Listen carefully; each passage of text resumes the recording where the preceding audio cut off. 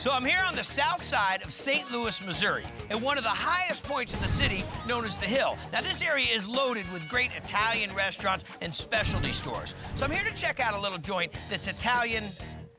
You think I'm gonna say Italian-American. That's what you're thinking, Italian-American. But no, it's something we don't see on Triple D that often. It's Italian-Greek, owned by two brothers. This is Anthonino's Tavern. I notice out there on the walls, you have awards. You've won Best Italian Restaurant and Best Greek Restaurant. Right, we have. Not many people get to do that. Right, it's pretty neat. Especially when you're talking about an appetizer that's rocking a third influence. Toasted raviolis? The city itself. Toasted raviolis? It's a St. Louis finger food. We're gonna make toasted raviolis. Hello, ground beef. Ground beef. Ricotta cheese. Ricotta, pecorino romano. Do you speak Greek? I only Black know pepper? Black pepper, salt. You know, a little here and there. You know how to get yelled at in I know how to yell at and cursed out. Some onion? Some onion, raw onion. Granulated garlic. Granulated garlic. Okay.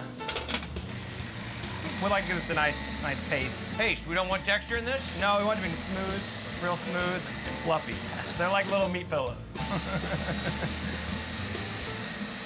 So the meat pillow mixture is made? Yes. Now we're gonna make with that apparatus? That apparatus that we had specially made. I've been to like every Italian market across the country. I have never seen this monstrosity.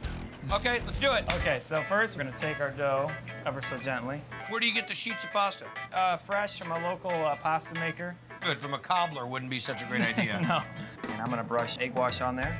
Get the mixture. So you just plop those in there? Yes. How many raviolis you guys go through a week? About 1,500. Seriously? Yeah. Here, I'll let you take care of it. You can guide us to the promised land.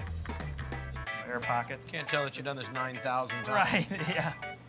Center it. We're just gonna press it there. It drops into its holes. And then we just bring it down.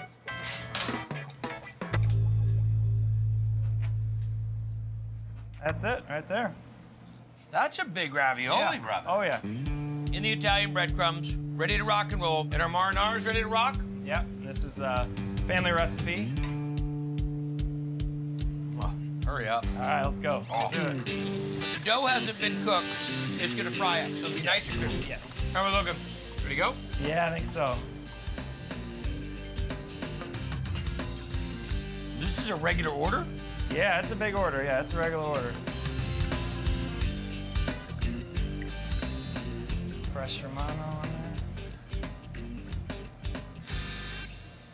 there. Got a nice bite to it. A lot of flavor. What I like about the marinara, a San Marzano, a ton of basil, a little bit of sweetness. It works together with the ravioli incredibly well. Yeah, thank you. And look at the amount of filling that goes inside of this. Good, old school. Sure. Oh, blah, blah, blah. I said that's ridiculous. I love coming to these, these historic areas of cities and seeing where all this ethnic influence happened, and the food is legit. Thank you very much. Awesome job. Appreciate it. Thank you, brother. What do we do? Yeah. Watch out for these guys!